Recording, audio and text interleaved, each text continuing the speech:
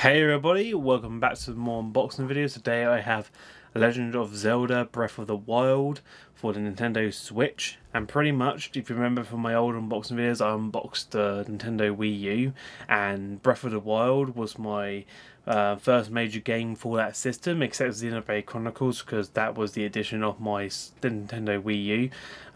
So to have it on the Switch would be a great improvement, because I heard that it's more better to play it on the Switch rather than the Nintendo Wii U, because that game was a massive downgrade towards this one.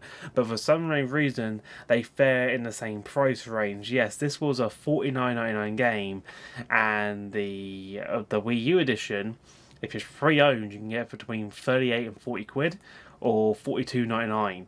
So pretty much the best way is to get a Switch and pay a little bit more and get a beautiful game at exactly the same time.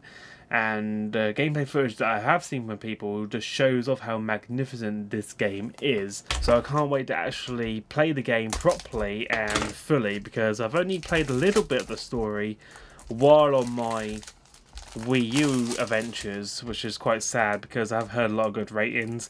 Some people said that this game was way too easy, but those are for like hardcore Zelda fans. If I had to date the last Zelda game I played, it was Wind Waker for the GameCube. So yeah, I haven't really touched a Zelda game since then.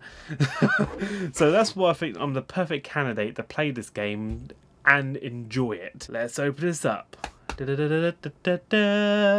my god, that would be a nice poster, to be honest. If you're the sort of person who wants to throw away the plastic and keep the art, you could pretty much take this out and have that as a poster on your wall. And then we got the dinky cart here, which I'm not going to put in my mouth because I tried that last time and it was horrible. But yes, that is the Legend of Zelda Breath of the Wild for the Nintendo Switch. Hope you guys have enjoyed this unboxing video. If you did, please leave a like, comment and subscribe, and I'll see you next time.